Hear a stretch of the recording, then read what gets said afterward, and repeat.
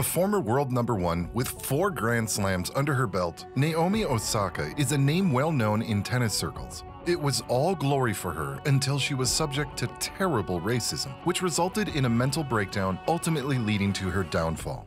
But how did the Japanese star rule over the WTA world at one time, and why did she decide to stay away from tennis? In this video, we're taking you through a roller coaster journey, the rise and fall of Naomi Osaka. Naomi Osaka, born on October 16, 1997, is no stranger to the world of tennis. She made history by winning the 2018 US Open, becoming the first Japanese player to secure a Grand Slam singles title in the Open era of WTA. In 2019, she achieved another milestone as the first Asian player to reach the top spot in the Women's Tennis Association World Rankings. Beyond her athletic achievements, Osaka is renowned for her advocacy in the realm of social justice.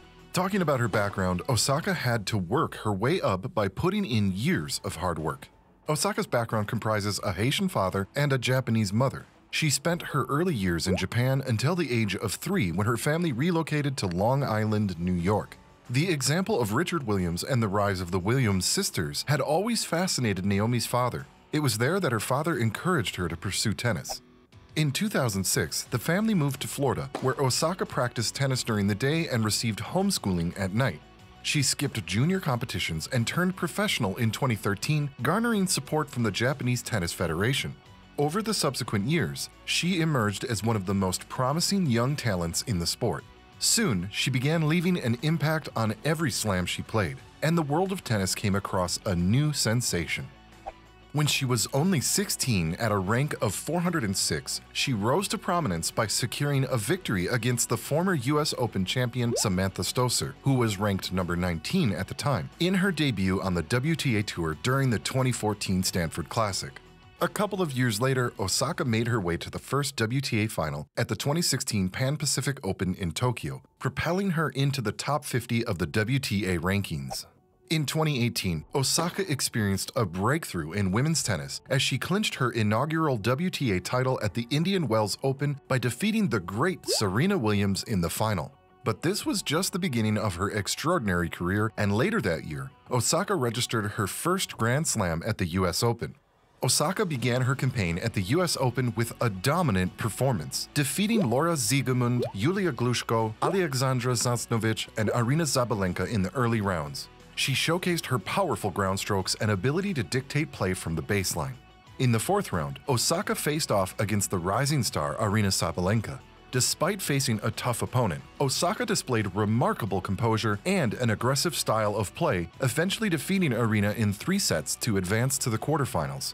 Now the competition was becoming intense. Naomi outclassed the unseeded Ukrainian Lesia Tsurenko in the quarterfinals, followed by Madison Keys in the semifinals, which now meant that Naomi had to face her childhood idol Serena Williams in the final. In the first set, Osaka overwhelmed Williams with her aggressive shot-making, taking it 6-2. However, the match took an unfortunate turn when a series of penalties were imposed on Williams by the chair umpire, resulting in a heated exchange between Williams and the officials. Despite the controversy and the challenging circumstances, Osaka maintained her composure and continued to play exceptional tennis. In the end, she closed out the match, winning the second set 6-4 and securing her first Grand Slam title at the age of 20. This was an incredible feat for a 20-year-old, but Naomi was back again, showcasing her aggressive and powerful gameplay, this time at the 2019 Australian Open. Throughout the tournament, Osaka displayed exceptional skill and determination. She faced several formidable opponents on her path to the final, including the likes of Tamara Zidansek, Su Wei-shea, Anastasia Sevastova, Elina Svitolina, and Karolina Pliskova. In the final, Osaka faced Petra Kvitova, a 2-time Wimbledon champion and a highly experienced player. The match was highly anticipated as both players showcased exceptional tennis skills and a strong desire to win. The final match was a thrilling and closely contested affair. Osaka won the first set 7-6 in a tiebreaker after saving multiple set points.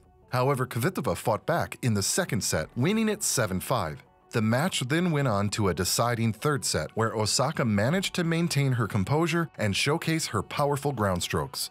Ultimately, Naomi Osaka emerged as the victor, defeating Petra Kvitova 7-6, 5-7, 6-4. With this win, she became the first Japanese player, male or female, to claim the singles title at the Australian Open. She was on a roll now, and already her fanbase was growing rapidly. In 2020, Naomi was back to her winning ways at the US Open. Naomi Osaka, the 4th seed, aimed to win her second US Open title in 2020. Throughout the tournament, she showcased exceptional skills and composure, not dropping a single set en route to the final. Facing Victoria Azarenka, who won the first set 6-1, Osaka mounted a remarkable comeback, winning the second set 6-3. In the decisive third set, she continued her momentum, defeating Azarenka 1-6, 6-3, 6-3. Everyone thought a new power was on the rise, but something strange happened. It was the 2021 French Open. Just after winning another Grand Slam at the 2021 Australian Open, fans had Naomi as their favorite in the French Open until she had to withdraw, citing some mental health issues. The situation arose after Osaka had announced before the tournament that she would not be participating in press conferences, stating that they often harmed her mental well-being.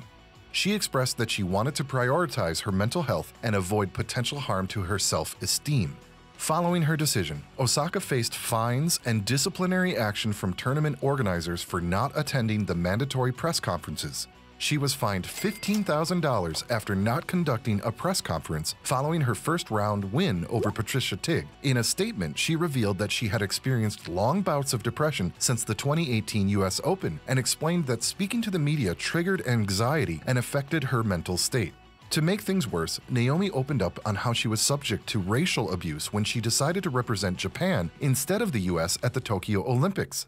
After the withdrawal, it seemed like everything was falling apart for the 4-time Grand Slam winner.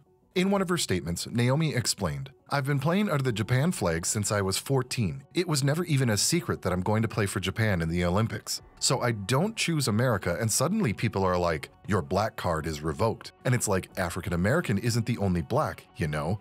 Fast forward to 2022, Naomi Osaka returned to competition but faced setbacks, including an early exit at the Australian Open. She made it to the final of the Miami Open but lost to Iga Swiatek, and further challenges and injuries followed in subsequent tournaments. When everything seemed to be going downhill, Naomi came up with news that sent waves of joy throughout her fanbase. Naomi Osaka and her boyfriend Cordae Amari Dunstan are expecting a baby girl. For those of you unaware, Cordae Amari, popularly known as Cordae, is an American rapper, singer, and songwriter. It's true that Naomi hasn't played much tennis since September 2022 and even failed to appear at the 2023 Australian Open, but the news of her pregnancy has changed the way that the Japanese tennis star views her life, and for her, this has made her mental health an even bigger concern. She celebrated the big news of her pregnancy with a picture of a sonogram, a copy of a statement written in both English and Japanese on Twitter, and the caption, "Can't wait to get back on the court, but here's a little life update for 2023. In her prime, Naomi Osaka was one of the most feared players on the WTA Tour, but now she's very far from competing. It's been quite some time since fans last saw the 25-year-old on the court, as her last professional match was played in September 2022. In an interview, Naomi revealed, though, that she'll be back at the Australian Open 2024, and when asked about how many more slams she desired to win in the future, she simply replied, 8. Naomi has also revealed her desire to win the gold medal at the Paris Olympics in 2024. It's been a roller coaster journey for the former WTA #1, but who knows, she might be back to her winning ways and might return to the best form of her life.